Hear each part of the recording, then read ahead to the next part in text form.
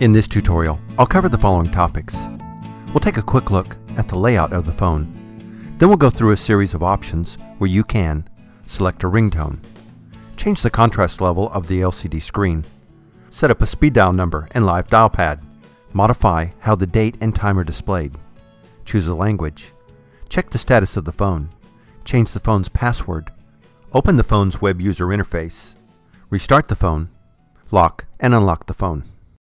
The 6865 has three significant areas: an LCD screen and navigation button, programmable buttons and hard-coded buttons for the most commonly used features, and a standard dial pad. Let me start with a quick overview of the programmable and hard-coded button layout. Starting at the top are 8 programmable buttons.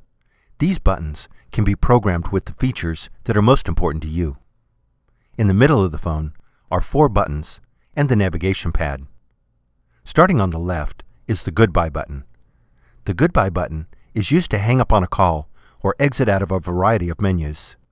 The hold button, the navigation pad. On the right are the transfer button and the three-way conference button. Towards the bottom of the phone, starting on the left, is the options button, which opens a series of menus where you can customize and display information about your phone. The volume control buttons, and the mute button. On the right side is the callers list, which is used to access a history of incoming calls. Redial, which stores the last 100 numbers you dialed. 2 hard-coded line keys with LEDs, and a hands-free button, which is used to toggle between the handset, an optional headset, and the speakerphone. Now let's take a look at the options list.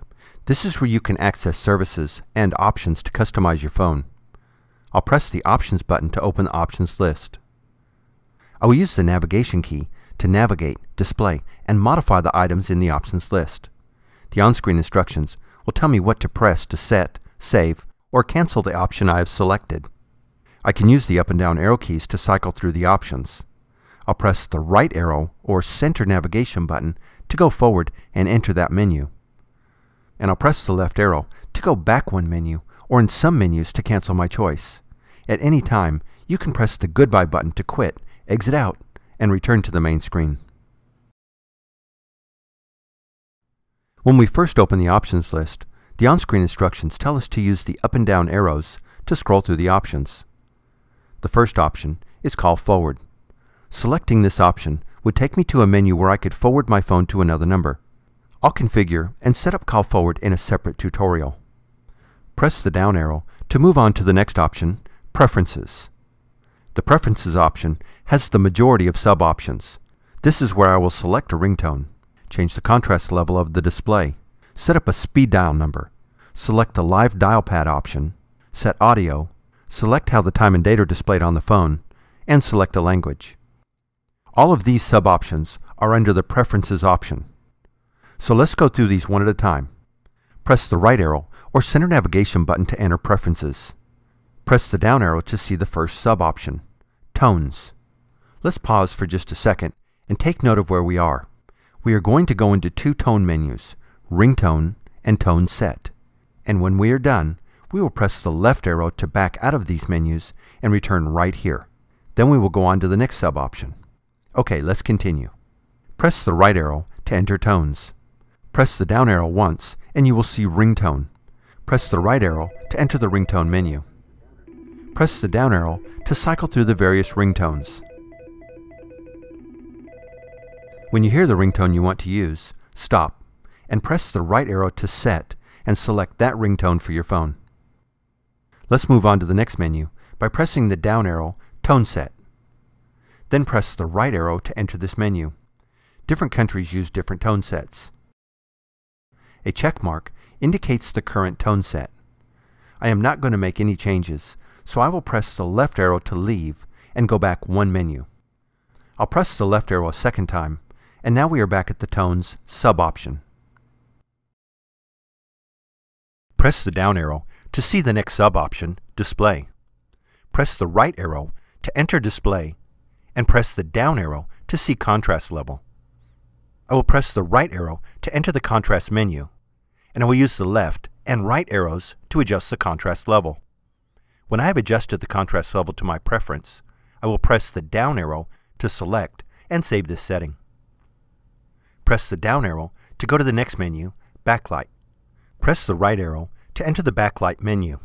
Here, you can turn the backlight off, or you can select Auto, which automatically turns the backlight on when the phone is in use, and will automatically turn off the backlight when the phone is not in use after a specific length of time. Once you have made your choice, press the right arrow to set and save your selection. I'll press the left arrow to go back to the Display sub-option. I'll press the down arrow to go to the next sub-option, Speed Dial Edit. Press the right arrow to enter Speed Dial Edit. The on-screen instructions tell me to press an SD button. SD is short for Speed Dial. The instructions are referring to the numbers on the dial pad 1, 2, 3, 4, 5, 6, 7, 8, 9, and 0. So I have up to 10 speed dial numbers, or dial pad buttons, I can set up. I will pick a number on the dial pad that will hold and be used to dial my speed dial number. I'll select keypad number 2 and enter the telephone number I want to be stored as my speed dial number. I'll press the right arrow and select the line I want the phone to use when it dials this speed dial number. Then I'll press the right arrow to save the entry. Here's how I will dial a dial pad speed dial number. I stored my speed dial telephone number in the number 2 button on the keypad or dial pad. So to speed dial this telephone number, I will press and hold the number 2 on the keypad for 3 seconds. Then the phone will speed dial the number that was stored in the Speed Dial Edit menu on keypad button number 2. I'll press the Options button and return to the Speed Dial submenu. Later in this tutorial, after we have gathered more information, we will open the phone's web user interface and look at the speed dial number that was stored on keypad number 2. Arrow down to Live Dial Pad and press the right arrow to enter the Live Dial Pad menu. Here, I can turn Live Dial Pad on or off.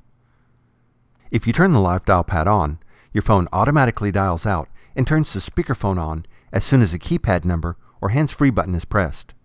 A check mark indicates the current status. As you can see, my phone has this option turned on. I choose to leave the option on. If you make a change, press the right arrow to set and save the option. Or, if no changes are necessary, I can press the left arrow to cancel and go back one menu. Press the down arrow to go to the next sub-option, Set Audio. Press the right arrow to enter the Set Audio sub-option. And press the down arrow to display the first menu, Audio Mode.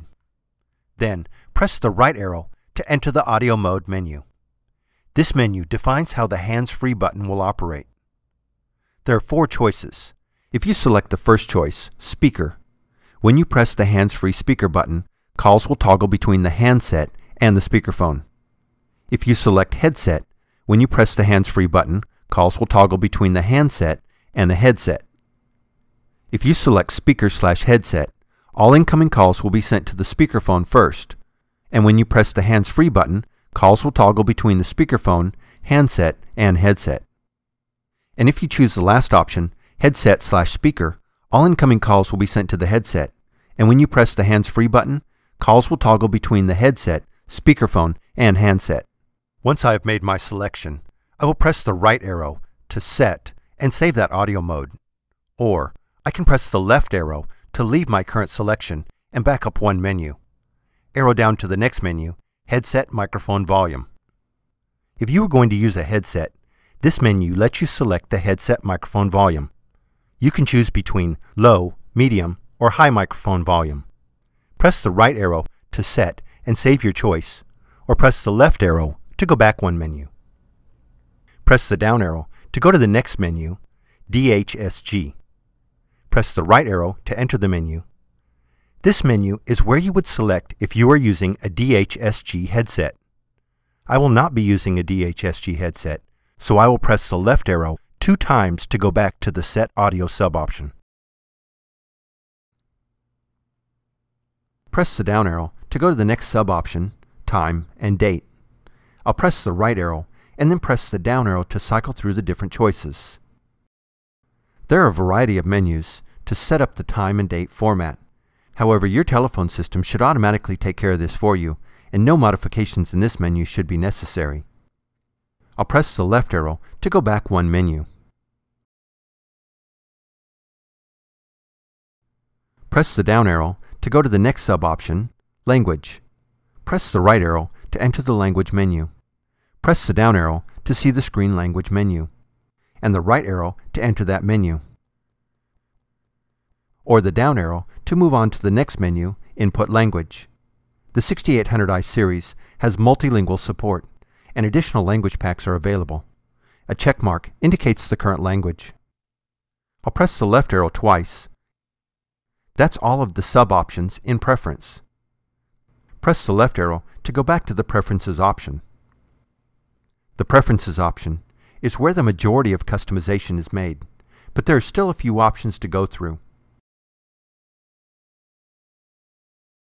Press the down arrow to display the next option, Phone Status. I'll press the right arrow and then the down arrow to see my first choice, IP and MAC addresses. I'll press the right arrow to display the IP address my phone is using. Let's make a note of the IP address and add it to the information we are collecting that we will use when we open the phone's web user interface. Press the down arrow to see the MAC address. Press the left arrow to go back one menu. I will continue to scroll through the sub-options where you can see things like firmware and other items related to the phone's status. When I'm done, I'll press the left arrow to go back to the phone status option. I'll press the down arrow to go to the next option, Password. Press the right arrow to enter the password menu. Here, I can change the password on the phone. The password characters must be numeric, and the default password is blank or no password. I'll enter the current password and press the down arrow. I'll enter the new password and press the down arrow. And I'll enter the new password a second time to confirm it and press the down arrow. If successful, I will see the message, Password changed. Let's make a note of the password. That gives me the three pieces of information I have been wanting before I demonstrate the phone's web user interface. I must have the IP address of the phone. I got that from the phone status option. I must have the phone's password. I got that in the password option. And I wanted some information to look at, such as the speed dial number. I entered that in the Preferences Speed Dial Edit sub-option. To view the phone's web user interface, open a browser and enter the IP address in the URL field. For my phone, that was 10.70.10.49. Log in with the username, user, and the phone's password. On the left, click on Keypad Speed Dial. Notice the entry on Keypad number 2. It's the speed dial number I stored in the Speed Dial Edit sub-option. Here, I can edit the entry, add a new entry, or delete the entry. If you make any changes, be sure to click on the Save Settings button. There are other settings, but for this tutorial, I only wanted to show you how to log into the web user interface and how to check or modify your speed dial numbers. So let's return to the options list. Press the Options List button.